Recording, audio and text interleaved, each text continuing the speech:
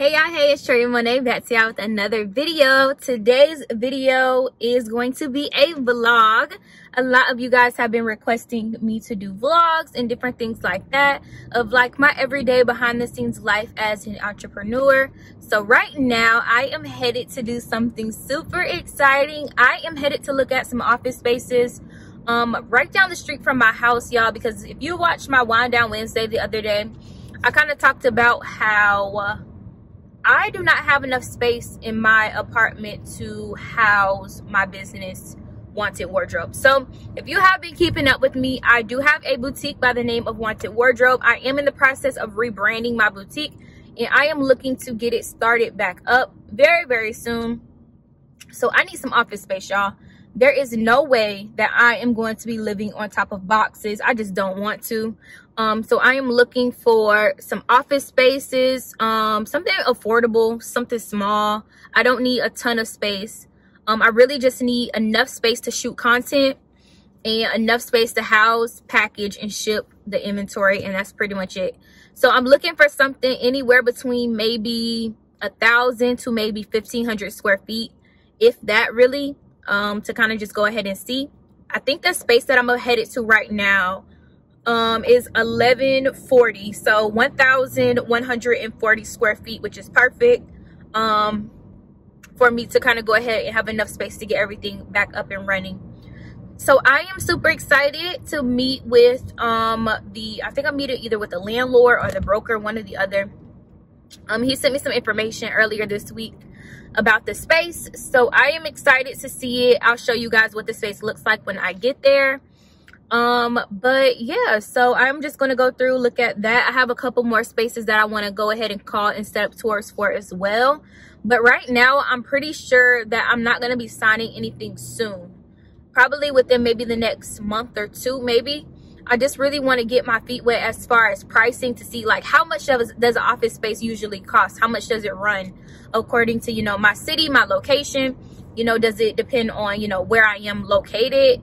So a lot of you guys know I'm in Tampa, but I am looking right now more so in the, what is this, like East Tampa, West Tampa, not West Tampa, I think this is like what, East Tampa area, to kind of see what I can find out here to make sure that this will be like a good fit for me and for my business. This location is right next to the post office too, so I am really excited about that.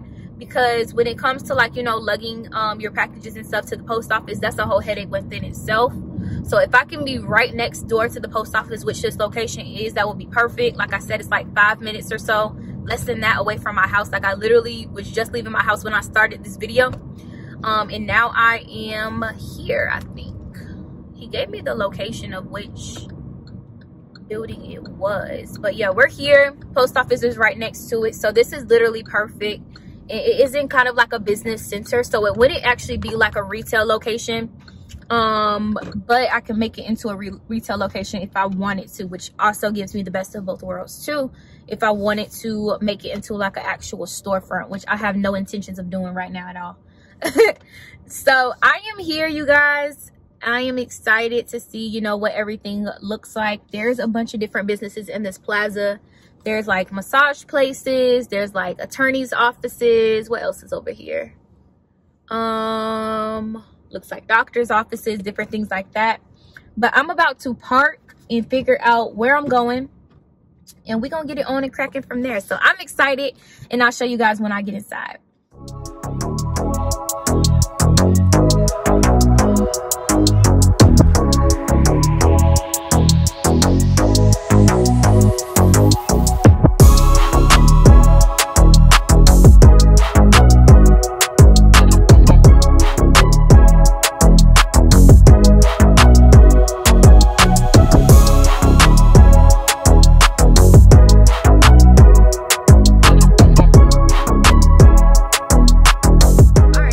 I just left from looking at the office and I really do like it, but there's like a couple different things that I don't like about this space. So one is that it's not an open floor plan, and I would really much rather a open floor plan than to have so many offices in one office and they're closed off.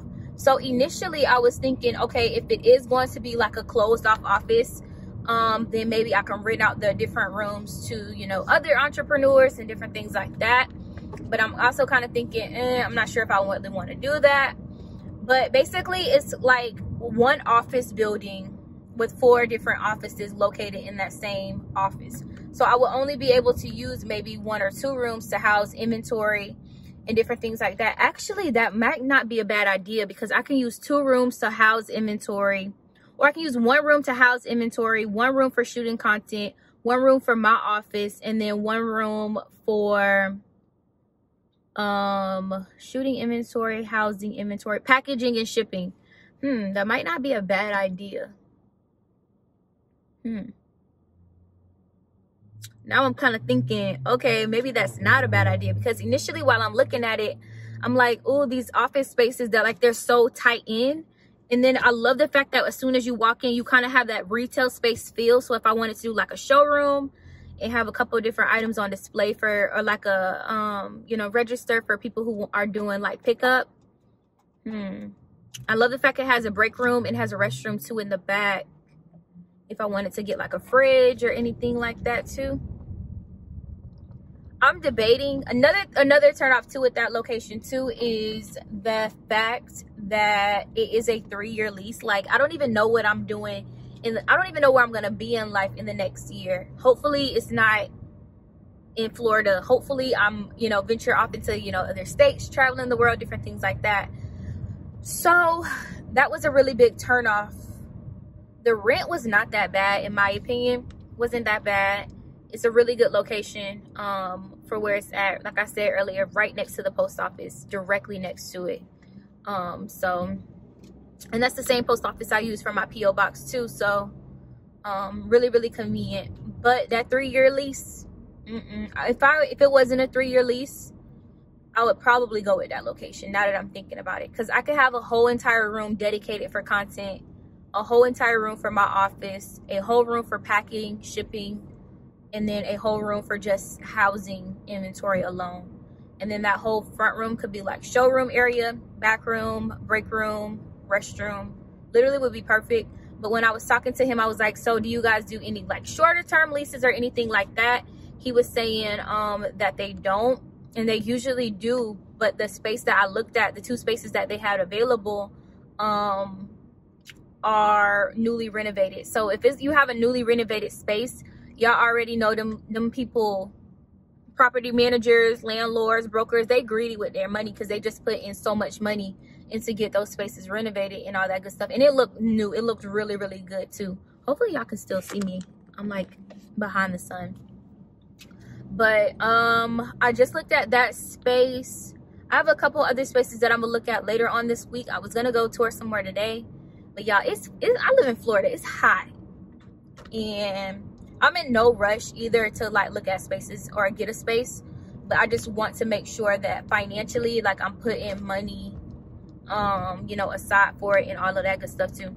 But I really like the fact that of that, you know, 4 office room type of feel vibe, now that I think about it. So I might be considering doing that. I mean, I can still have that same vibe and feel with the open floor plan as well. But it would be dope to have it in like different rooms as well there too. But I will bring you guys along my next journey of finding an office space. Until next time, I'll see you guys in the next one.